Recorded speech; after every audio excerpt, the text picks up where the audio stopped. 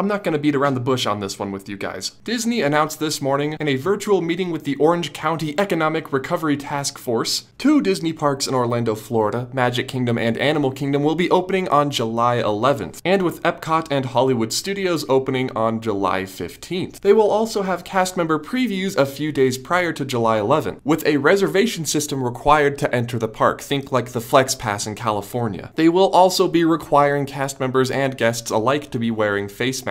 So if you have a cool Haunted Mansion or Tiki Room face mask, now is the time to bust that out. Also, something to keep in mind that they are trying to reduce contact as much as possible, so no character meet and greets and no play areas, so sorry if you like the Casey Jr. Splash Station. Lastly, they are also suspending parades and fireworks and other things that they said, quote, create crowds. But don't worry, if you're worried about wearing your mask in the southern Florida heat, Disney says that they are going to implement relaxation zones where guests will be able to safely take off their masks for a while and, of course, relax. All the parks were closed to guests on March 16th, and the hotels followed soon after, as soon as people could, get out. Keep in mind, though, that this opening date is just for the Walt Disney World Resort. We still do not know when Disneyland in Anaheim will open back up. So yeah, if you want to visit Galaxy's Edge and take a ride on Millennium Falcon Smuggler's Run, you can start on July 15th for Hollywood Studios and Epcot, and July 11th for the Magic Kingdom and Animal Kingdom. This is just preliminary, though, so keep in mind that if things change, if they get worse, or if Disney changes their minds, these opening dates can be pushed back. In other news, also kind of related to the COVID-19 pandemic, Disney has changed the status of Spaceship Earth on their website and app from just being closed like the rest of the attractions in the parks to closed for refurbishment, which means that they are currently moving ahead with the refresh to Spaceship Earth. We saw concept art for the changes at D23 last year, but just how much of the changes will happen and how much will remain the same is unknown at this point due to the impact that COVID-19 has had on the parks. It's been a pretty big one. But we all know that construction has resumed in California on the Avengers campus at Disney California Adventure and Mickey and Minnie's Runaway Railway at Toontown. So how do you feel about the parks reopening and the steps that Disney is taking to keep everyone happy and healthy? And are you going to be one to visit while they have rules like these in place? I can see some people being kind of driven away because they don't want to wear a mask in the southern Florida heat. While some people might be eager to show off their Disney masks, let me know in the comments. I'd really like to hear what you guys think of this reopening happening. I think so far the opening for Disney Springs has gone pretty well, minus that weird hot dog thing that happened the first day, but other than that, it's been really nice. Little shorter episode of offhand news for you guys here today, but I just thought it'd be important to tell you guys that yes, the parks, with extra steps in place to keep the coronavirus kind of under control, will be reopening on, one last time, July 11th for Magic Kingdom and Animal Kingdom, July 15th for Hollywood Studios and Epcot. So if you want to ride Spaceship Earth, July 15th is